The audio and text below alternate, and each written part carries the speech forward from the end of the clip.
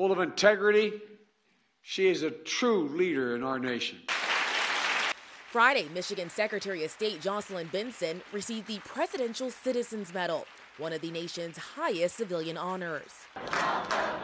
President Biden says she refused to overturn the 2020 election results, despite facing threats. An armed mob outside of her home on Christmas Eve, when she and her son were decorating their Christmas tree inside. Benson was one of 14 honored at the White House, exactly 2 years after election deniers stormed the Capitol. To be standing with folks who stood guard over the electoral votes and others in the Capitol and receiving this recognition is really extraordinary. Other honorees included 2 Georgia poll workers who were falsely accused of tampering with ballots, and Capitol police officers, including 2 who died as a result of the attack at the Capitol January 6th. History will remember your names. Benson says she was simply doing her job. Of a duty and responsibility to stand by the will of the voters, and that was something I was very actually proud to do. And she hopes Americans remember their own role in preserving our democracy. To see that up close and to be on the front lines of that really reinstilled in my sense a sense of